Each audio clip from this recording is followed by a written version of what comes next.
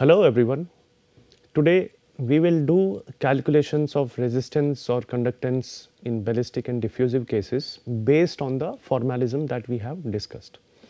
So as you know that we have now discussed the transport in ballistic case, the transport in diffusive case, how the conductance in both cases can be given by the fundamental parameter of the devices. And in this class we will do some real calculations of resistance and conductance based on the formalism that we developed in last few classes. Let us quickly review what we did in last few classes.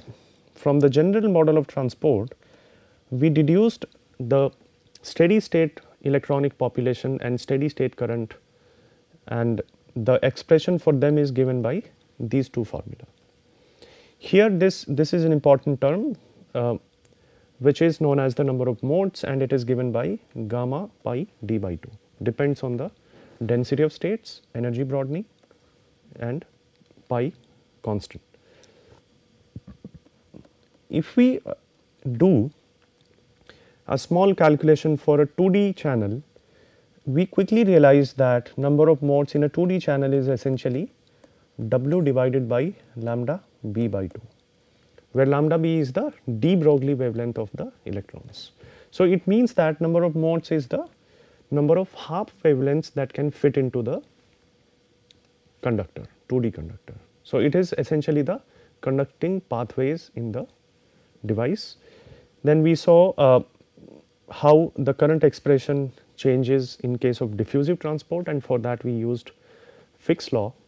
We could use that because we assumed EK parabolic relationship, okay, and we could assume that the electron wave packet is like a classical particle. Then from this current expression we deduced that the conductance at near equilibrium transport, when the applied voltage is a small voltage, in that case this can be given, this is given by this expression. Then we generalized these ideas to a bulk conductor, and for bulk conductor we derived these expressions essentially. In bulk conductor, instead of having Fermi level just at the contacts, we can have, or we have the notion of quasi Fermi level inside the conductor as well, when the steady state current is flowing. As you might have observed that up to this point we did not make explicit calculations of the conductance or current in the device. It is just given in the form of integrals and the constants related to the device. Okay. So that is what we will do in this and coming classes. We will try to calculate the conductance in real devices. Okay. So before going into that, let us quickly review the idea of resistance from our classical understanding of resistance. And as we know that the conductors or the transistor channels can either be a 1D channel, it can be a 2D channel and a 3D channel most popularly. And the classical understanding of resistance or conductance says that the resistance is given by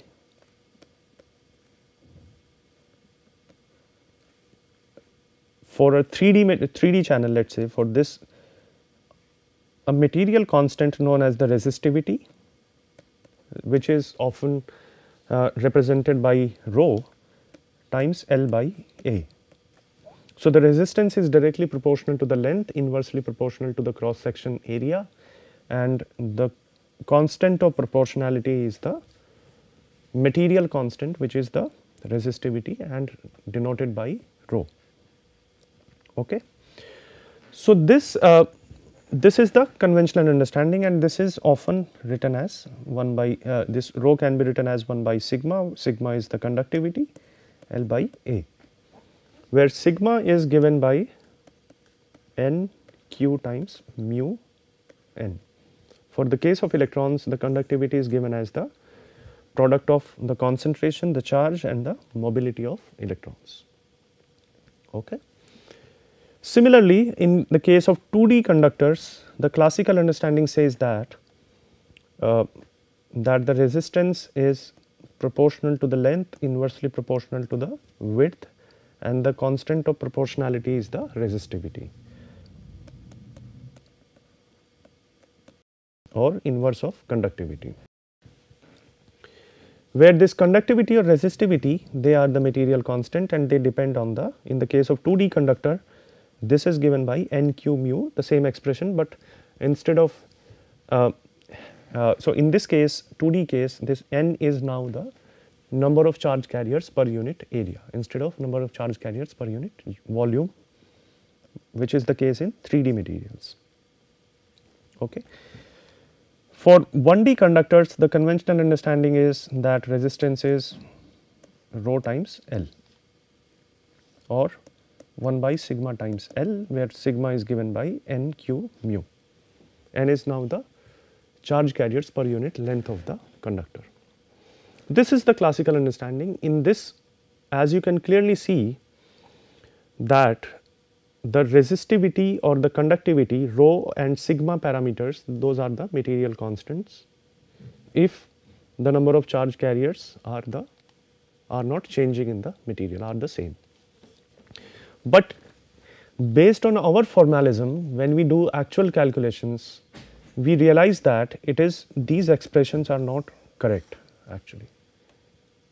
They are not correct in all limits. In some limits, in some situations, these expressions do not hold true, and that is why this theory, this classical theory, as one of the main motivations for this course, this does not hold for the nanoscale devices, and that is why we need to start from the scratch and study the transport from the basics.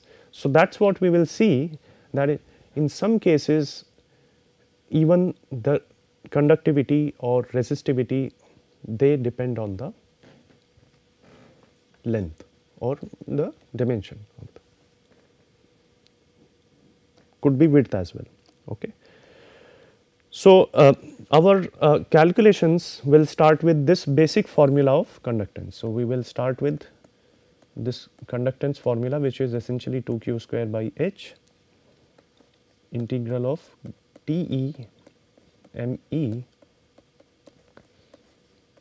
minus del f by del E dE. The unit of this is 1 by ohm. This is the conductance of the device. Okay. So this is where we will start our calculations with, and in this case what we also see is that by equating this with this expression,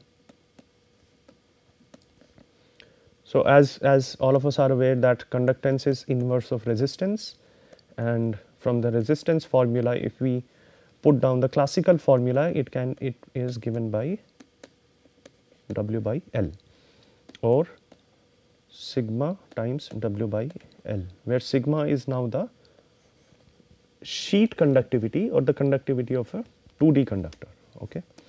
So by equating this expression, we will see that we can deduce the sheet conductivity and even the resistivity from our treatment from this expression, and we will see that it is not always NQ mu. It may be different as well. That is what we will see.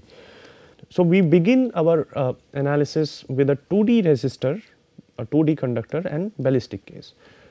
So we begin our calculations with, as usual, a 2D conductor, because 2D conductor first is easy to visualize, second is most of our treatments, most of our discussions have been centered around the 2D conductor, and so that is why we will, it is easy to generalize to the, it is easy to sort of analyze a 2D conductor. So this is how a practical 2D device looks like. It has a certain length L, it has some width W. Ideally, a 2D conductor is assumed to be having just the length and the width.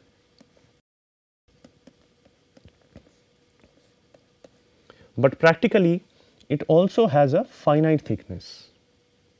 So, in a 2D conductor, in practice the carriers can move freely in two dimensions, two directions, but they are confined in the third direction.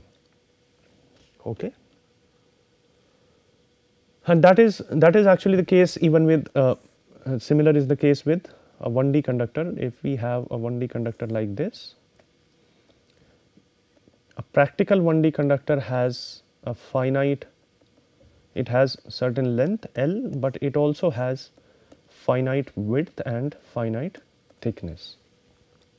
So, in a 1D conductor, in practice electrons are free to move in one direction, but they are confined in the other two directions.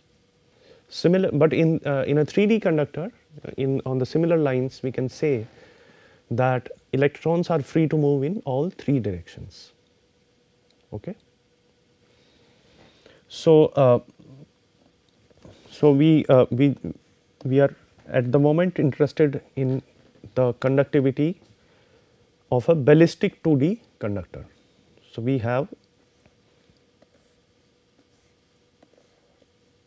a 2D device, let us say, the source, the drain, the length and width are there,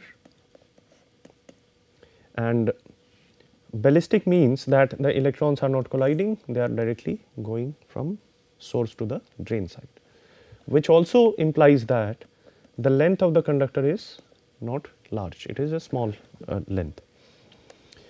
So, this is the conductance, the general formula of the conductance at in near equilibrium transport case when the applied voltage is not large, a small applied voltage is there across the device. In ballistic case, so if we begin with this formula 2q square by h Te me minus del f by del E times dE. In ballistic conductor case, this Te tends to 1, actually T is actually 1. So, G is 2q square by h me minus del f by del E times dE. Okay.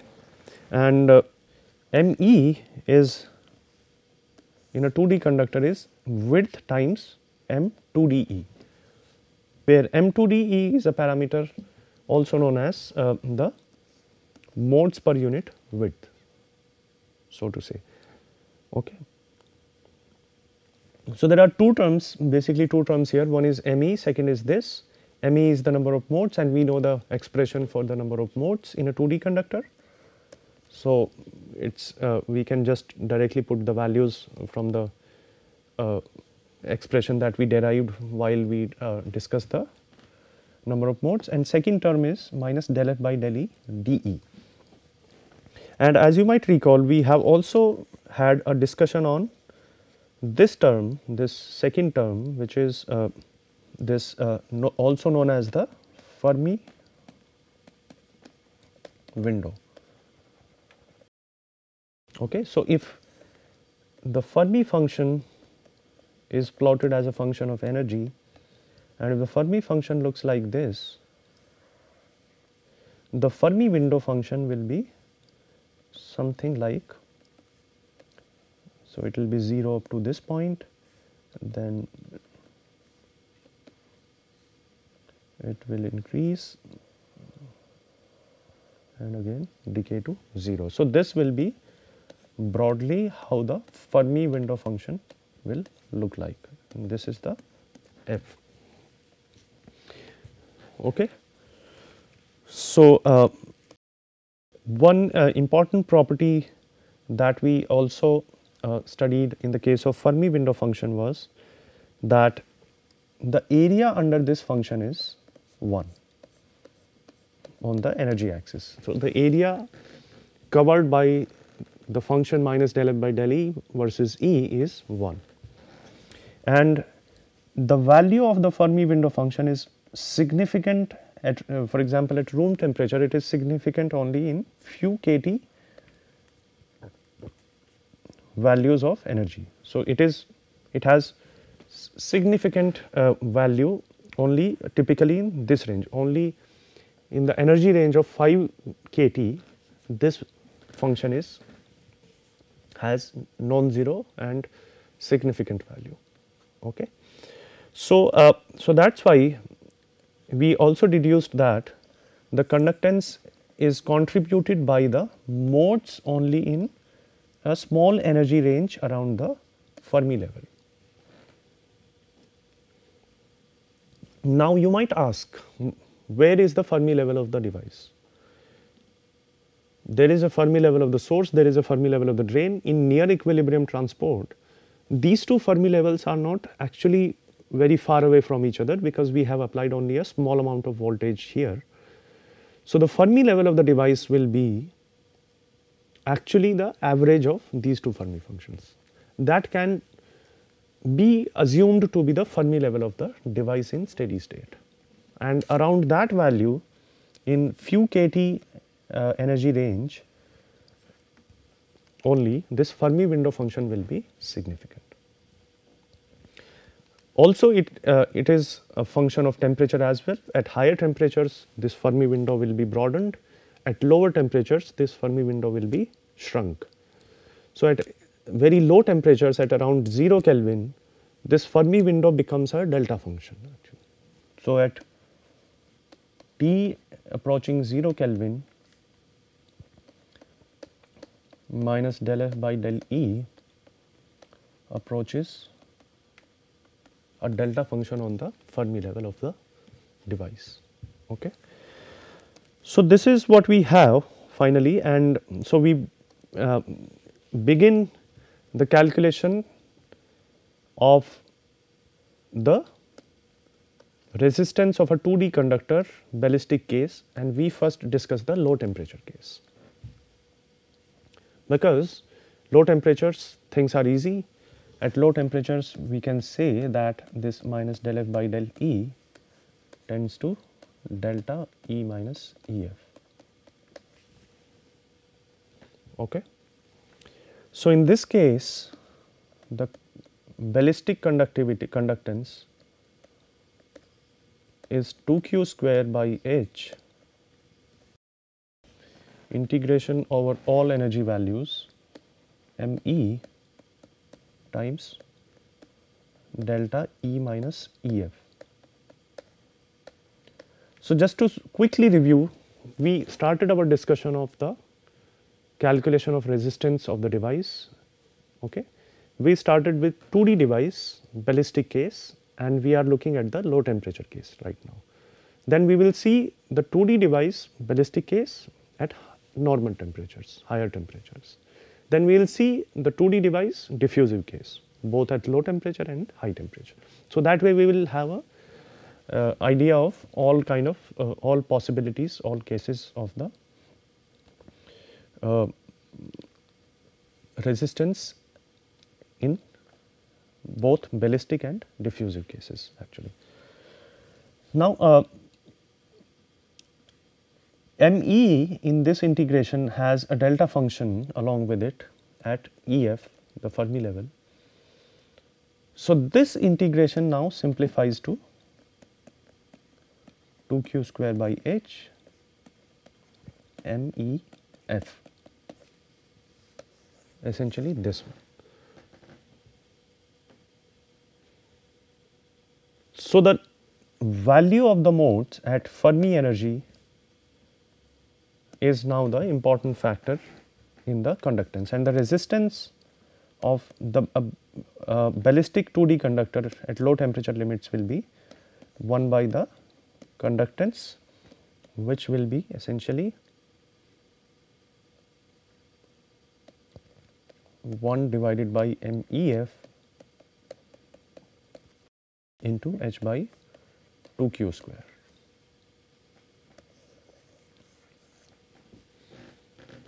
And if this value is 1, in that case the ballistic resistance is h by 2q square.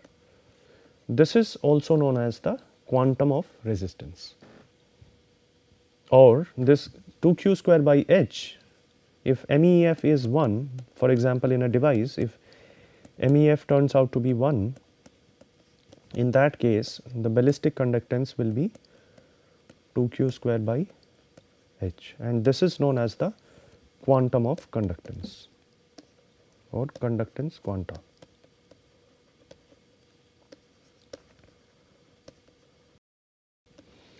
This in a way is the conductance of the single channel, single conducting channel, single mode in the device, and that is why it is known as the quantum of the conductance or conductance quantum. Okay. So, and the value of this turns out to be, this 2q square by h is essentially 1 by 12.9 kilo ohms. So, the value of the ballistic resistance is 1 by MEF into 12.9 kilo ohms. Okay.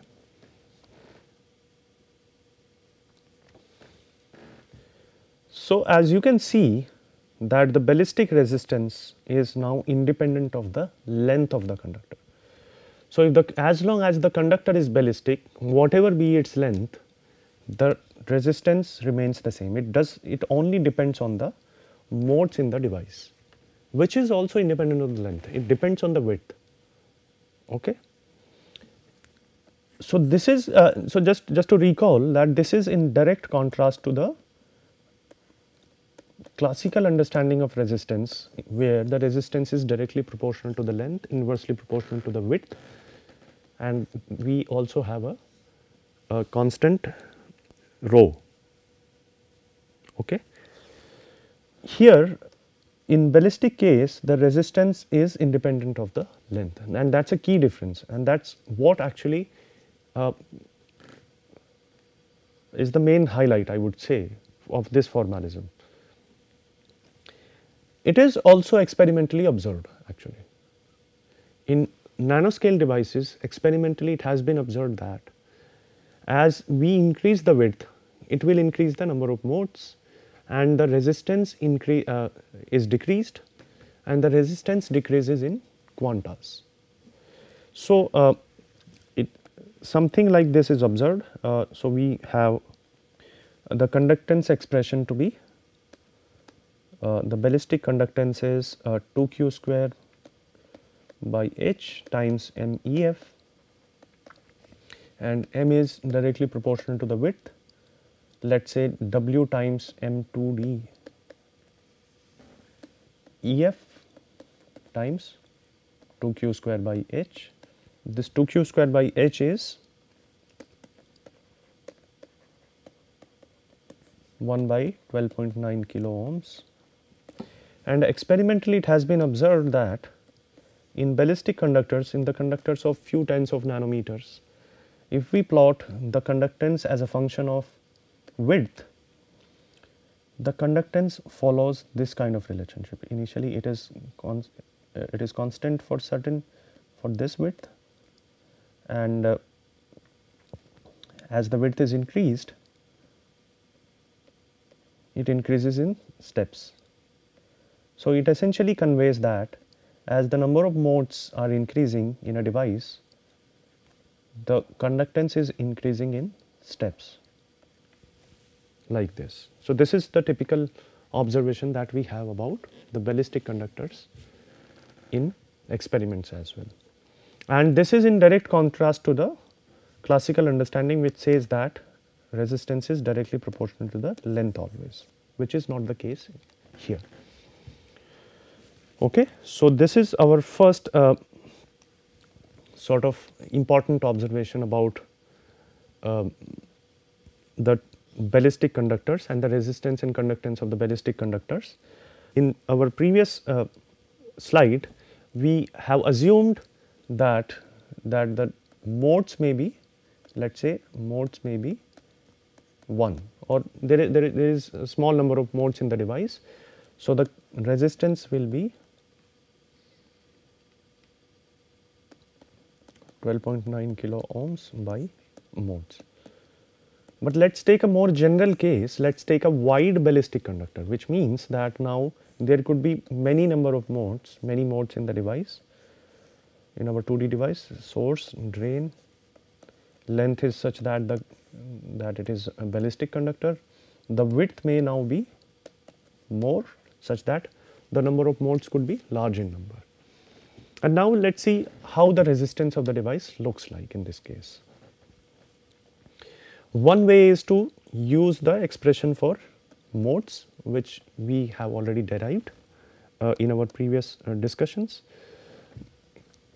This is the expression for the conductance that we just saw, and the number of modes for a 2D conductor is ME is W times M2DE,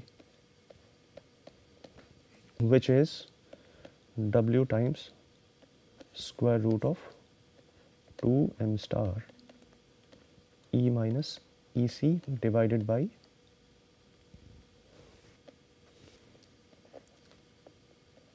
pi h bar. So, this MEF will be W times square root of 2 m star EF minus EC divided by pi h bar. So, that is one way of calculating the number of modes, and if we put this expression in the expression for conductance, we will obtain the conductance of the material. But we generally try to correlate it with experimental parameters. We generally try to correlate our mathematical derivations, our equations to the experimental parameters that we might observe while conducting experiments on the device. And one such parameter is the sheet carrier density. Generally, in many experiments, we can observe or we can calculate the sheet carrier density, or in general the carrier density inside a semiconductor or a conductor. For example, using a Hall effect experiment, we can calculate the, if we are aware of the Hall coefficient of the material, we can calculate the sheet carrier density or the carrier density in the material. So, we will try to correlate this number of modes with the sheet carrier density, and let us see and try to see how the conductance is related to the sheet carrier density. For this, we need to go back to our understanding of the K space, the inverse space, because we are assuming that the temperature is very low, approaching 0 Kelvin, and we are assuming that the conductor is a ballistic conductor, but it might be a wide conductor. Many modes might be there in this.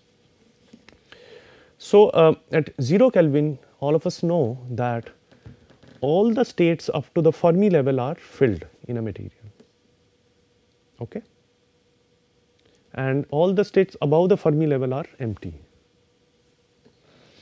So, in order to have a mathematical form of this experimental parameter, a mathematical relation of this experimental parameter Ns, we need to go back to the K space, and in the K space, if you recall from our discussion on the density of states, this is the K space Kx.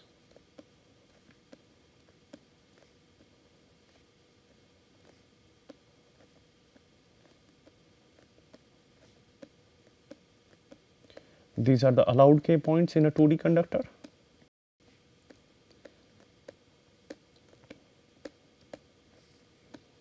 Allowed points mean that the electrons can have valid wave functions at these K values. And if we plot a circle in the K space and the circle radius is Kf, let us say the radius is Kf, then at where E is h bar square k square by 2 m star and k is square root of 2 m star E divided by h bar square. So, kf will be the wave vector at Fermi level 2 m star EF divided by h bar square. So, at t equal to 0 Kelvin, all the k states up to this kf circle will be filled, and this will give us the sheet carrier density. If we count the number of states in this circle, this will tell us about the sheet carrier density, and I will leave this as a small assignment to you before the next class. So, please make this calculation, what will be the sheet carrier density in terms of the this k vector, and we will continue our discussion this point onwards, and in next class we will see how the conductance can be given in terms of the sheet carrier density Ns. Okay. So, thank you for your attention. See you in the next class.